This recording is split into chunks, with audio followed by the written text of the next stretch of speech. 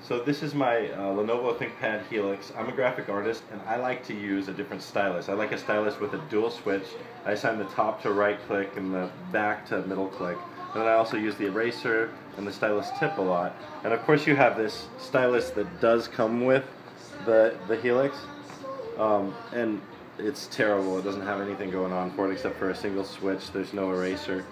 So one thing I wanted to test right away is to make sure that other Wacom styluses worked with the tablet. I was a little bit confused because the stylus that came with the tablet actually worked, but this stylus did not. And then I discovered that there's actually a sensor. Let me get this fired up here. Okay.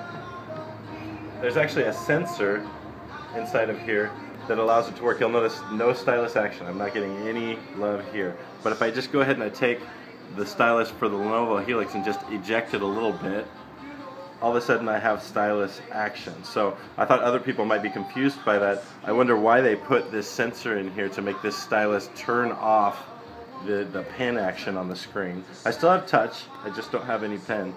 Now one thing about it is that I like to actually just keep this stylus with me when I'm traveling around, and I don't want to have this thing sticking out all the time, nor do I want to go put it somewhere and lose it.